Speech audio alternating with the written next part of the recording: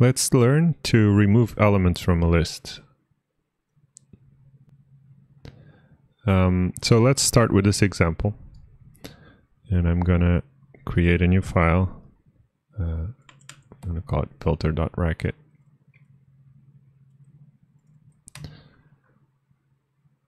Code, of course. Code. Okay. And I want to close these files that are not needed anymore. Racket.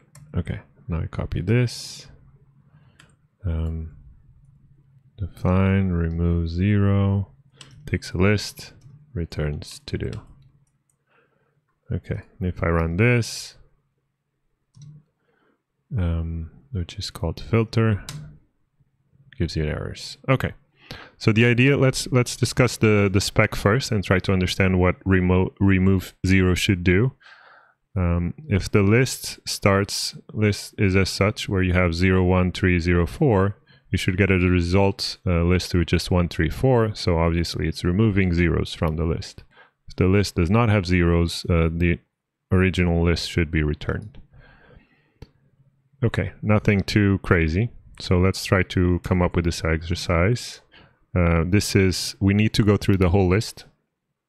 So as such, we need to have, we're going to write this conditional that checks if we are in the base case of the list or if we are in the recursive step. So let's do that. Is the list empty? And if it is, what do we do? Otherwise, let's do something else, right? So the objective is to remove zeros. So if we get an empty list and we want to remove zeros from it, what do we get?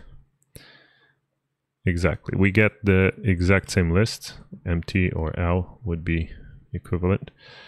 So that is it. So if the list is empty, then there's nothing to remove and the list is already filtered out. Okay, so next, what do we want to do? We want to check if the element 0 is the first element of the list. And if it is, we want to keep it in the list. Otherwise, we want to remove it. How do we do that? Well, we can do... maybe we want to keep the value first. So let's call it head. And what we do is the first element of the list. So now we check.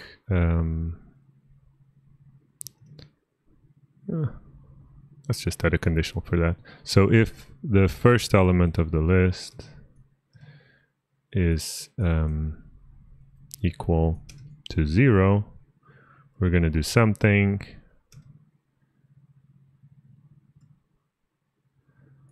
Otherwise, it's not, and we will do something else. Okay. So what do we do? If the first element is in the list, what should we do? We want to discard the element. So if we call remove 0 to the rest of the list, so we should always do that, right? We should always, in the recursive step, we should call the recursive function to the rest of the list. Do we need to do something else with the result? Well, 0 does not need to be re-added to the list. So in this case, if we just call remove 0 of the rest and we do not add that element back to the list, I guess we get the list without that 0. Otherwise, well, we need to put that element back. So what we do is we do a cons again, remove 0, and we do rest of L, right? So things we don't want to do, right? So let's see first if this works. Okay, this works. So things we don't want to do, well, we certainly don't want to do this. Right? We don't want to do this. Why? Because, I mean, we're not making the list smaller, so this would create an endless loop. See? It's running forever. So that would be wrong. And if we don't add it back to the list, that means we always get the empty list. Right? Because in this case, we're never adding anything back to the result. The base case of the result is empty. Nothing is ever added, so therefore it's empty all the time. So we need to have a case where we do want to put the element back. Of course, if we by mistake do not do this, don't call rest, again, you get endless loop. Similarly here, if you forget to add rest here, you also get endless loop. Okay. Another error that could happen is, well, you forget to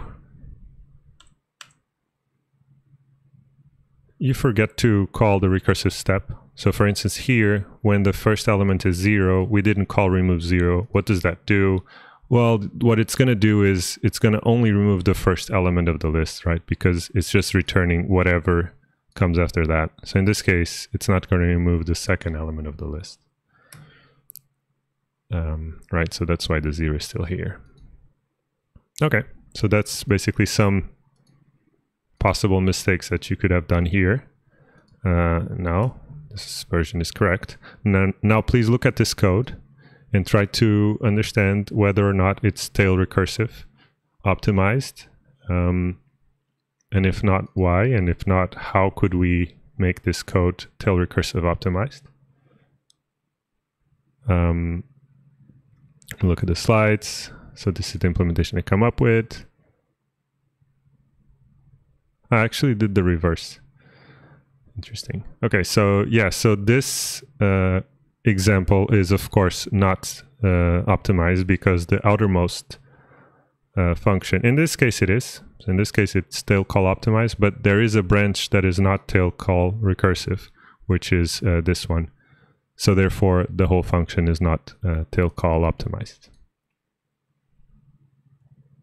Okay, so now let's try to generalize this. So one thing we could do is, you could try to, let's try to refactor this code. So instead of saying, oh, I want to remove 0, I could just say I want to remove some value. So you could, first way of generalizing or refactoring this code to make it more general would be, instead of remove 0, let's just say remove any v. So in that case, instead of comparing to 0, you would compare to v. So in that case, let's copy paste the example.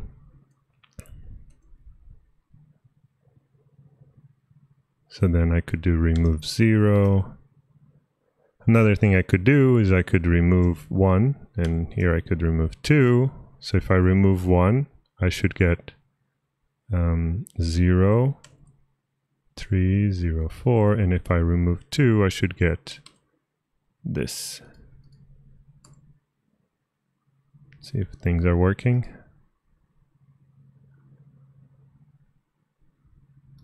Need to call v. So here the error is saying arity mismatch. So what I'm looking for is function call to remove, and now I'm going to check how many arguments. In this case there was only 1, and there should be 2, so that's why this error appeared.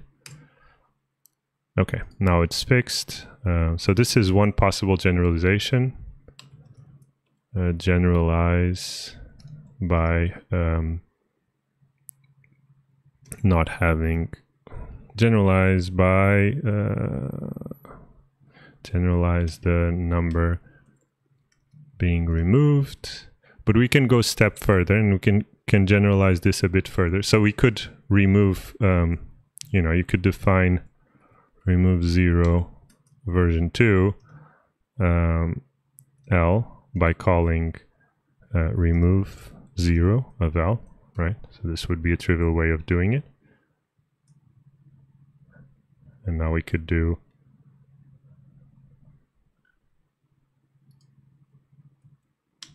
v2, this is version 2. Still works, right? Another generalization I could do is why are we checking with v? Before we've seen ways of generalizing, why don't we just add a new function? So as we saw before, a function is a very effective way of generalizing code. So here we would be generalizing what kind of function are we comparing against to remove.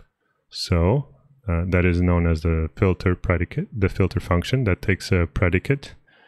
And instead of checking if something is equal to v, we could just do pred predicate of first, and if the predicate is true, oh, actually, I think in usually, yeah, the way we write is to keep. So if the thing returns true, so you kind of have to flip the parameters. So if we want to keep the first element of the list, then I did the reverse of what I wanted to do. If we want to keep the element, then we do cons, otherwise we do not do a cons. Okay, now let's see if this still works. Now we could redefine remove 0. Remove altogether, right? Remove v2, which takes a v and an l, and what it does is it calls filter lambda x, and what we do is equal v2x, and when it's not equal, when it's equal, when it's not equal, I want to keep. When it's when it's different, I want to keep. And otherwise return call to L. Now I want to just make sure everything works. Okay, call this to v2.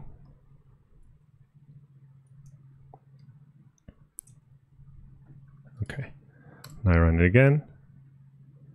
V and bound, where was this? Line 32. Yes, there's no more V. Where is this saying V? Ah, yes, because here should be filter. Here should be to keep. To keep. Here should be filter. Okay, seems to be working. I'll put a 5 here just so you guys believe me. Okay, should be a 3. Okay.